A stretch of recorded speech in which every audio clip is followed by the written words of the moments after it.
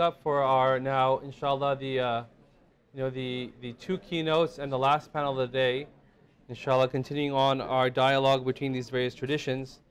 So it is my pleasure to introduce Professor Omar Qureshi, who is coming to us from presently Zaytuna College, although we know he'd been here in Chicago for many, many years.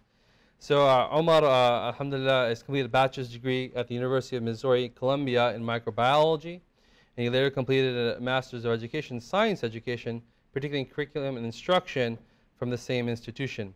He was a teacher in Saudi Arabia for many years, where he studied the Islamic sciences with Sheikh Salman Abu Ghudda, and he also spent some time in Damascus and Syria, learning with scholars such as Sheikh Hassan Darwash and others. He, as you know, in the Chicago community, was actually a principal and then a dean of Islamic schools here in our community, Villa Park, and others as well. And then he recently, last year, completed a PhD in the philosophy of education and comparative education at Loyola University in Chicago, where his thesis had to do with questions of what is Islamic, how we think about Islamic education. So you can engage him on that. But we have brought him into this working group, into this scholarly tradition, because he does bridge, in a sense, both science, as a science teacher, as an educator, and our religious tradition. So presently he is the assistant professor at Zaytuna College, where he teaches metaphysical foundations, contemporary Muslim thought, principles of Islamic jurisprudence, and of course he teaches on Imam al-Ghazali. So with that, inshallah, I'm going to turn over and let Professor Qureshi give us some thoughts. طيب أعوذ بالله من الشيطان الرجيم بسم الله الرحمن الرحيم الحمد لله وصلى الله على سيدنا محمد وعلى آله وصحبه وسلم أجمعين رب اشرح لي صدري ويسر لي أمري واحلل عقدة من لساني يفقهوا قولي وصلى الله على حبيبنا محمد وعلى آله وصحبه وسلم أجمعين. Assalamu alaikum, everyone.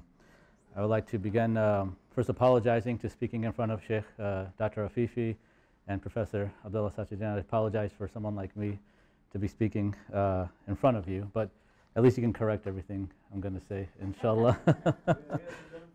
Astaghfirullah. I'd like to thank also Dr. Asim Padilla and the organizers of this event and all the volunteers for putting up with all of us, I guess, in our deadlines and trying to meet them. They worked the hardest, mashallah. So Allah reward them all and grant them tawfiq in their future endeavors, inshallah.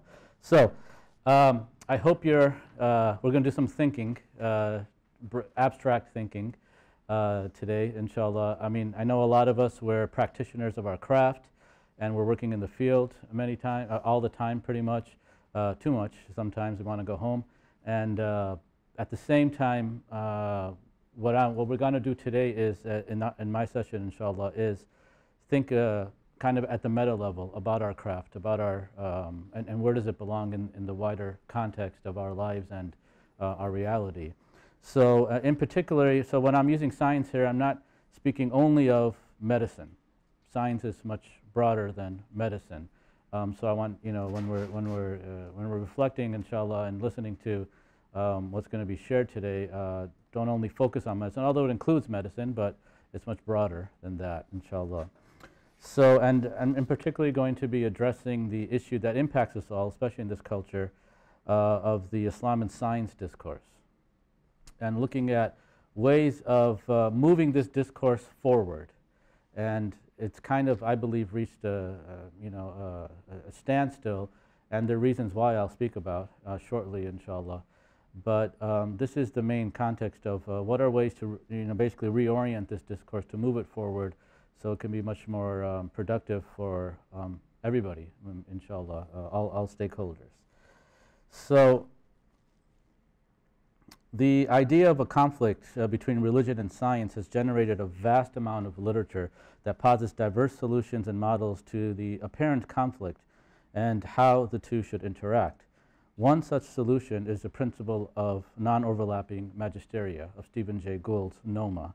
That's very well known, and that's one solution of how to resolve the science and religion conflict. A magisterium is a domain where one form of teaching holds the appropriate tools for meaningful discourse and resolution. In other words, we debate and hold dialogue under a particular magisterium. So his solution, Stephen Jay Gould's solution, is science has its role to play and religion has its role to play, and never should the two meet. And so, and we just deal with these issues separately. That's an approach that he's suggested. Science under this model is concerned with the empirical realm, which covers fact and theory. Religion, on the other hand, covers questions of ultimate meaning and moral value. This model secures a place for both religion and science in the life of a person. Other solutions, the problem with this is that as a human being, everything comes together. We're not necessarily, this is conceptually, we're separating certain things that in reality, can you actually conceptually separate these two? This is the problem with this type of approach. The conflict thesis has generated discussion and responses from Muslim scientists, theologians, and philosophers as well. In the 2003 Journal of, appropriately, Islam and Science, Dimitri Gutas questioned the validity of the title of the journal itself, declaring it to be a false statement. Gutas' main objection was that the title assumed the existence of an immutable Islam, that there was such an entity that was that you can call Islam, that never changes. It's something that's immutable throughout the Muslim world for the past 14 centuries up until the present, insisting that Islam in Baghdad during 1800s was different from the Islam that existed during Cairo in the thousands, and so on. Gutas concluded that the assumption of an immutable notion of Islam simply misleads and clouds the reality of all issues relating to science and Muslims.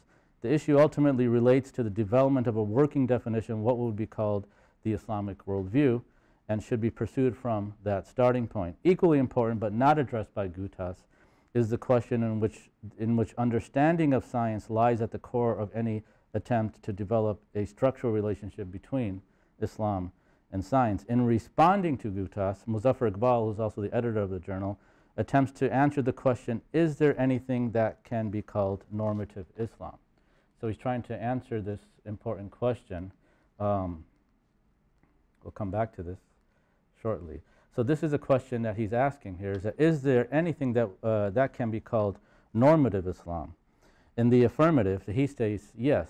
And when discussing issues relating to Islam and science, Iqbal states that normative Islam is neither a historic construct nor a social contract.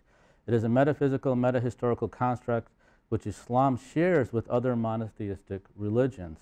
Briefly stated, this essential Islam is none other than the first part of the Shahada, which every Muslim proclaims numerous times during the course of his or her day, La ilaha illallah, there is no deity other than Allah. So, in addition, so this is his solution, because this is the question now that scholars are discussing in this Islam and science debate. Is there even such a thing as Islam that we can, grasp onto, that's common to all Muslims, and in order for us to carry on this discussion of Islam and science? So Muzaffar Iqbal's answer is, as you can see over there, yes, there is, and what captures it is the Shahada. In addition to this, there exists a set of beliefs about God and the human form, and the human that form the essence of Islam.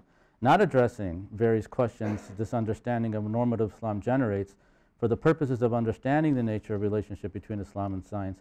This understanding ultimately, I want to argue, is not adequate for the simple reason that it's too general. Right? To say this is all Islam is, it's too general to serve as a framework to explore the area where we believe true tensions exist between certain conceptions of Islam and science. Our proposal is that the conversations on Islam and science should be conducted at the philosophical and metaphysical levels. And the reason why we're making this claim has to do with the relationship of what we call every science that we undertake or that we endeavor in. It presumes a metaphysical framework. And this is something, this is basically in the argument that, one of the premises of the argument that I would like to propose today. E.J. Lau, who's actually a secular philosopher, he passed away relatively recently. In his Introduction to Philosophy of Mind, his work on that, he says metaphysics. Now, what is metaphysics? These are big words, but nothing to be afraid of, really. Which has traditionally been held to be the root of all philosophy, is a systematic investigation of the most fundamental structure of reality. So take a statement that was mentioned today in one of the presentations prior by Mufti Kamaluddin, not to single him out, But when he mentioned the statement that the soul is immaterial, this is a valid statement to make, but you are assuming that immaterial objects exist. You're taking that for granted. What metaphysics does is to say, do immaterial objects exist first? So there's an assumption being made when you state the soul is an immaterial object, because many individuals in our time, most notably modern scientists, will hold that immaterial objects do not exist. Now this is a metaphysical question that both scientists and religious scholars need to understand. And so when a person states, so when we look at our statements, we really have to look at what are we assuming, what are we taking as given. So in a statement, whatever position you take, is the soul material, is it a subtle body, or is the soul an immaterial a substance? Well, you're assuming substances exist, and we're going to show shortly that many people believe substances do not actually exist. All that exists in a chair, for example, is just a random combination of arbitrary accidents. These are all metaphysical questions that all of our crafts, now, whether you're in education, whether you're in science, whether you're in the field of medicine, whether you're in law, you name it, presupposes these metaphysical commitments, metaphysical presuppositions that inform our craft. So Lau says, and this is the important claim he makes, and Imam Ghazali would say the same thing here, but the term he will use is al-ilm al-kulli, which is a universal science. And he identifies that universal science, which functions in the same way as ilm al-kalam, which he defines the subject matter of ilm al-kalam as al-mawjud min haythu huwa al-mawjud, which is the existent qua existent. That's what the subject matter and its studies here. So Lau says that no special science, not even physics, much less psychology, can usurp the role of metaphysics. Because every empirical science presupposes a metaphysical framework in which to interpret its experimental findings. So I remember here at Loyola in my grad classes, it was a class on existentialism, and we were reading the work of Hannah Arendt, who's an incredible philosopher. And we're talking about modern science in one of her chapters in the book, The Human Condition, and what she said, after reading this book, we were all discussing it in our seminar. And of course, you know, it's just a bunch of philosophers, no scientists there. But the conclusion, you know, of everybody in the room was that every science department needs to have a little office, or it could be a big one, on their floor, departmental floor, and that should be reserved for a philosopher.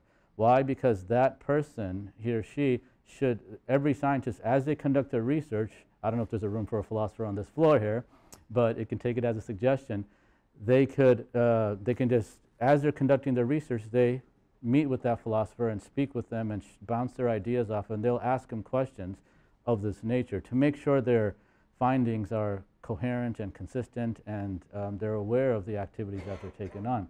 Now, they could have just been saying that because they all wanted jobs afterwards. You know, that's a possibility. But nonetheless, the point, I think, is pretty valid. In our case, too, I think as a Muslim, we would agree with that. So what are some examples in modern science regarding some of the metaphysical statements? And this is when we use the word science, this is why we have to be very careful. And we don't make these nuances. I think in our type of context, we cannot afford, I mean, if we, the not making any nuances and distinctions is to our own peril as we conduct all of our research. And so making nuances is of the essence here. And it will give us clarity, and it will increase our granularity as we look at, and resolution as we look at all of our issues. So you have, in science, you actually have the empiricist and the, the empiricist and the realist epistemologies in science. So when you say science, you actually have to ask a question, which science are you referring to? You simply cannot just say science anymore, unless you intend by it empirical fact or empirical data, that's fine. But when we talk about science as an enterprise, as an endeavor for how to understand reality, we can't just let it go. And the reasons that hopefully we'll show as we continue here. Empiricist and realist epistemologies of scientists bring to the fore a central metaphysical concern about the truth claims of science. The empiricist camp in modern science, which holds that knowledge is to be found only in the domain of experience and the observable, is directly at odds with the realist camp, whose adherents use sense data to postulate over the unobservable aspects of reality. People like Osiander Berkeley Bohr can be considered to ally with the empiricist perspective, whereas Copernicus, Galileo, Newton, and Einstein align with the realist perspective of science. So, okay, if they're a realist or they're empiricists, when we read Einstein's work, we need to keep that in mind, right, as he analyzes and we study him. The fundamental distinction is that empiricists wish to confine claims of science to what we experience. In other words, for an empiricist, if I were to want to make a scientific analysis of this chair in front of me, right, to me, all I'm really doing is analyzing the concept of the chair in my mind. Are my statements referring to the reality of this chair as it exists? They'll say no. Now, so all my theories, all of my predictions, all of my analysis as a scientist, it's not about the chair as it is in reality, it's about the chair as it exists in our mind, kind of like the Kantian notion of the phenomena and the noumena. So it's the world of phenomena where all of us exist, and that's all we can know is what really exists in our mind. We can't know and experience the chair as it is, and that's the world of noumena. So this is important. So this is a very important issue that separates the two schools in science. So what are some of the consequences? Well, if you take Newton's law of gravitational attraction, which explains the planetary motions described by Kepler, that's actually a good example of realist theorization building upon empirical claims. Yet the realist goes beyond just empirical observation, seeking to explain phenomena at a deeper, yet more generalizable level. For example, according to Newton, force, right, when we talk about force, is not just a mathematical construct, right, for explaining motions of a body. Rather, force is real. You see, and this is important distinction to make. Are we talking about something that actually, when we say force, first of all, are we observing force or not? That's the question, but it's a concept that's widely used. And so, oh boy. So force is real, although not directly observable, and acts upon an object, making the object accelerate or turn direction. So I will, for the sake of time here, I will go on and to the second part. So this first part is basically stating the whole argument that I would like to make here is that whenever we ask about science, whenever we talk about Islam in particular as well, we have to ask the argument and the way the conversation is taking place now, it's at a very general level. It's almost like, you know, just, okay, you believe in God, we're a bunch of theists, okay, we can get, you know, we have all religions really will have something in common in our religions, yet we know that's not the case. Our religions aren't the same in terms of their commitments and what they believe and their practices and their histories. So the argument that I would like to make is that we need to get a level deeper in order to move this conversation further, and we need to speak from particular schools. So when we say Islam, well, what are we speaking of the Ash'ari school of theology? Are we speaking of a particular school of law? And we can't even speak in grammar, we have schools. And so why are we seeming to ignore these distinctions when it comes to this question of science? And even in science, we have schools of science as well. And so we need to really get to that level of discourse.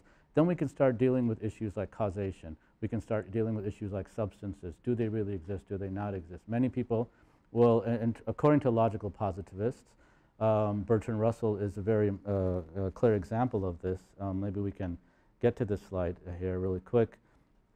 For Bertrand Russell, he's a very important and influential individual on modern science. He takes the statement, Socrates is a man, and he compares this to a statement, all Greeks are men. And what he would state here is that the statement, Socrates is a man, it's about a particular individual that has what he calls existential, it has existential import, meaning that you're actually speaking about something that really exists. Whereas the statement, all Greeks are men, you're not actually talking about something that exists. Where do Greeks, the category, class of Greeks, exist in reality? And so he would actually state, and this is contrary to what Aristotle held. So, for example, when you say every x is y, there's no existential import to this statement for Bertrand Russell.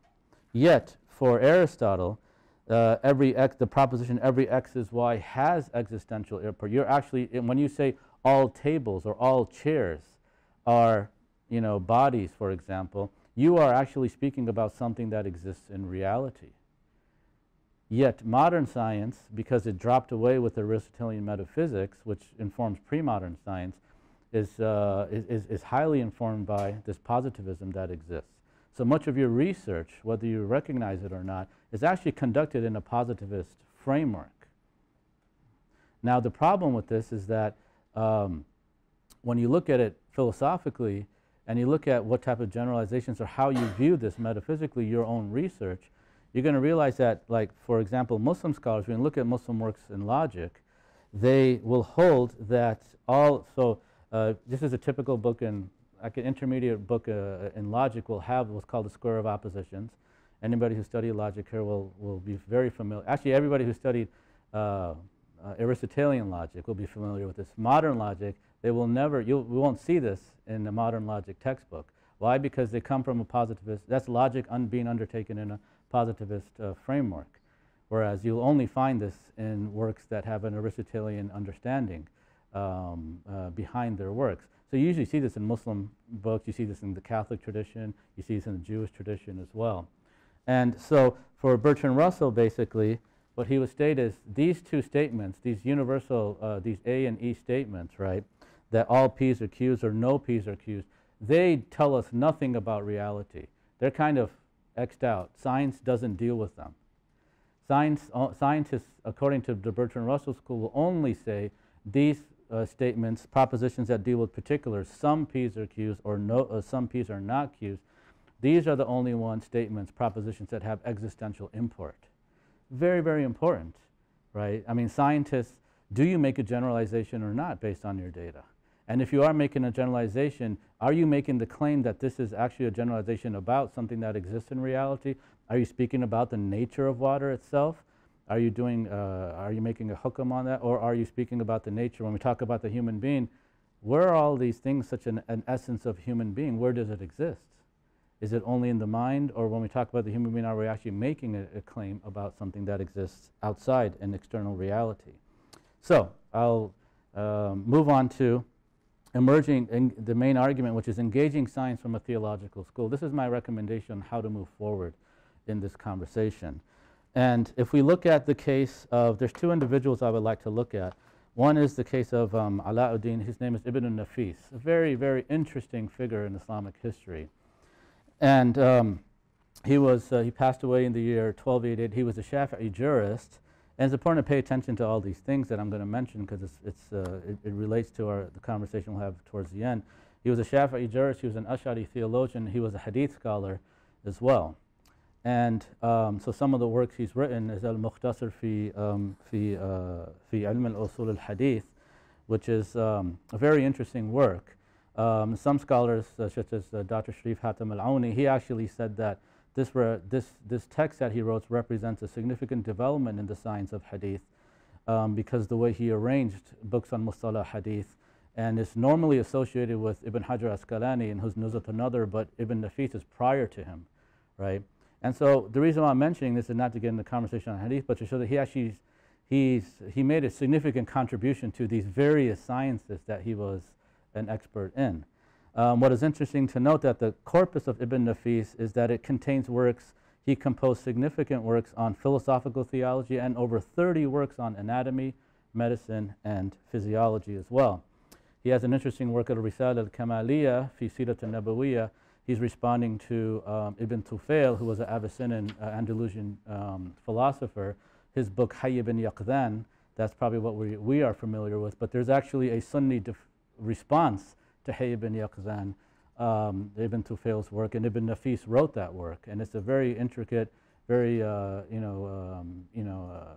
philosophical response to Ibn Tufail and dealing with reason and what reason can provide us in terms of the truth and revelation and its relationship between the two. So his works in medicine, though, are very interesting. Al-Mujaz fi Tib is one of his more well-known works in medicine, and so and this is considered. It actually gained such prominence. It became known as the Dustur al-Atibba. This was the major. You know, you find the physician's desk reference. This is that book. That's how it functioned in Muslim society. And he also has a Sharh Qanun fi Tib of, as you heard today, of Ibn Sina. Now, some of the things that he contributed was that he proposed a new physiology which was in direct opposition to the physiology of Aristotle, Galen, and Ibn Sina. Most Western historians of science are very familiar with Ibn Nafis's work, and but he wasn't just, you know, the point I want to make here is that he wasn't just known as a person who read some books or studied hadith. He was an actual, I mean, he developed the science and produced works that developed the science in Ash'ari theology as well, and also we see this in in medicine in particular. This led to a new theory of embryogenesis and a new understanding of pulse, and his proposal of the pulmonary transit of blood is deeply rooted, as a lot of scholars have said, in the epistemological, theological, and physiological issues of his time. He developed a theory of highly morphic psychology. One of his claims, usually you read in the books of theology, that what's the relationship of the soul to the body, and they'll usually identify an organ when they're trying to look, and some will say different organs. Most Ash'ari scholars say it's the heart, the physical heart. It's not located there, but that's the ta'alluq, that's the locus of where there's a relationship between the soul and the body. Ibn Nafis is claiming not opposite, he's claiming something different, which is that the soul has a connection with the entire body, right? That's the ta'alluq. It's not really with a particular organ of the body. Now, the reason why I'm mentioning this is to show that this is a person who's engaging in science. He's developing new theories. He's going against prevailing theories of science in his time. And he's a theologian, and he's a hadith scholar. And he's working from his theological school and his epistemological commitments to engage in scientific work and scientific development. And so I know we're running out of time, but the other individual I wanted to look at was Aduddin al-Iji, who's one of the greatest. If anybody studied works in Ash'ari theology, they'll know he's one of the, his book he is the authority of the later Ash'ari scholars in his work Sharh al-Mawaqif, and how he deals with science as well. I can share that if you would like. Continue? Okay, we'll continue inshallah then. Thank you. So the work of Abdul Hamid Sabra, he passed away recently too, relatively recently, yeah. He did a really wonderful study of al-Iji and looked at his engagement with many positions of scientists. And some of the conclusions of his work I want to share with you because I think it's informative for us on how to engage science, again, from a theological school. All of our scientists, all of our theologians, whenever they engage science, it was from a particular theological school, and that's the argument I want to claim, is that that's how we as Muslims should be engaging science. So,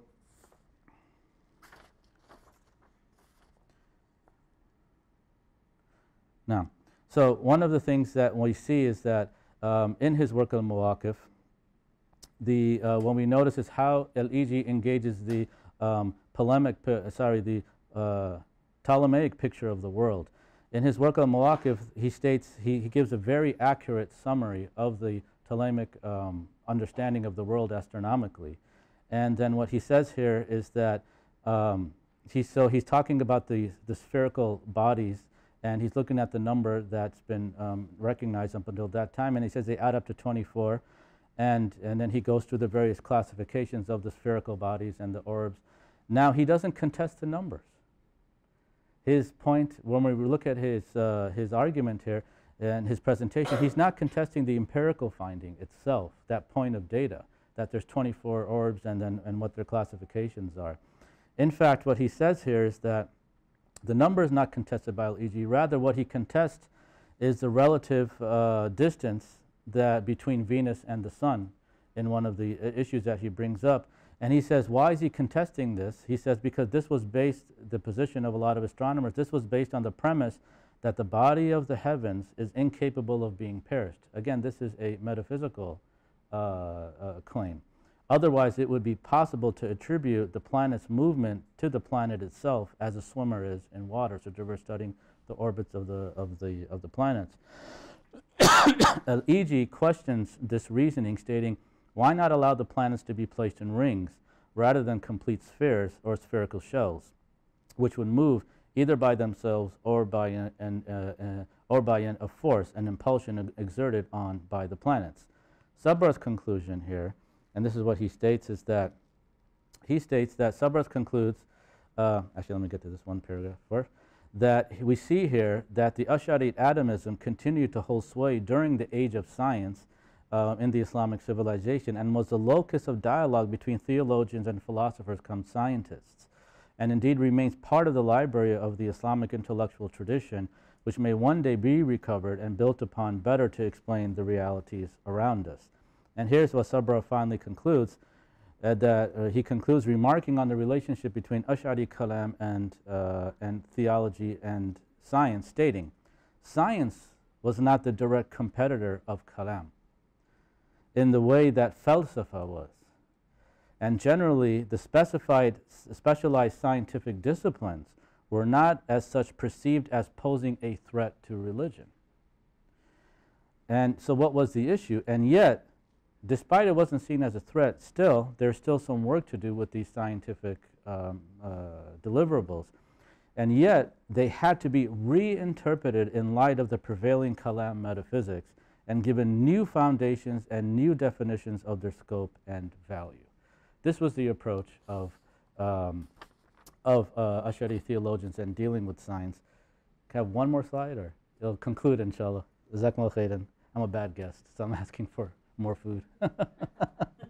So I would like to end basically in some practical, some practical observations.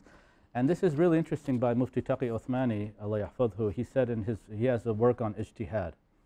And he's talking about al-ijtihad al-matlub fi asrina. What type of ijtihad? It's not, he's not even actually, it's beautiful because he's not saying, should we do ijtihad or not? He's saying, no, ijtihad is a given. His question is, what type of ijtihad should we be doing? And what he says is the following, and he's speaking about this importance of expertise. And I think this is really good advice, but we can build off of what he's saying here.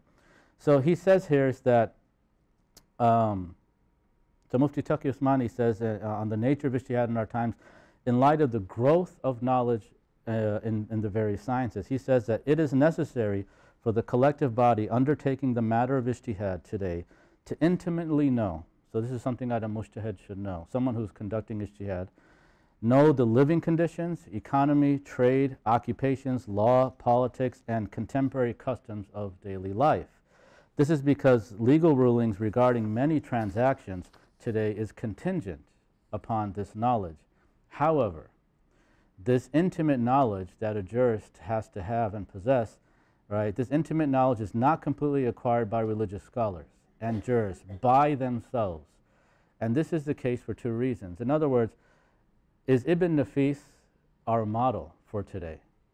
Can we find someone who is master in theology, master in jurisprudence, master in hadith, someone who is master in science and the practice of medicine? In light of the growth of knowledge that we've seen since Ibn Nafis's time to ours, especially in the natural sciences, that's not really the model that we should be advocating. Rather, the model that we're advocating is the one Mufti Taqi Uthmani is going to explain here. And he says, for two reasons, he's going to say, this is not an individual project. It has to be a collective effort. Why? Colonialism in Islamic lands has created a gulf between religion and the world, as well as between the two educational systems, leaving one aiming at preserving the sciences of the Quran and Sunnah with no relation to secular sciences. He used the word secular, I would, while the other aiming at acquiring the secular sciences with no relationship to religion. One who graduates from this last educational system, regardless of the extent of his knowledge of the secular sciences, severs his relation with the religious sciences. Similarly, one who graduates from the first system, meaning the Madaris, has not completed his knowledge of the present world, regardless of his extent of knowledge of the Quran, Sunnah, the legal sciences, and their ancillary disciplines. That's one reason, the effect of colonialism. We have to account for that, and he does a really good job by doing that. The last and second reason he gives is he states that the scope of every science has widened as the number of subdivisions and specializations has increased. One person cannot encompass all dimensions of the sciences. Consequently, he describes our time as an era of specializations. Every division of science has a specialist. Therefore, we should not have the expectation from an expert in the religious sciences, regardless of how high his or her achievements in the science and God-fearingness of taqwa, to be distinguished in all sciences simultaneously, having reached the level of ijtihad in the sciences of the Quran, while being an authority and an expert in all secular sciences.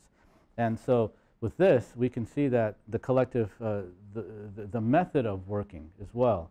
Now, this group represents physicians primarily and jurists.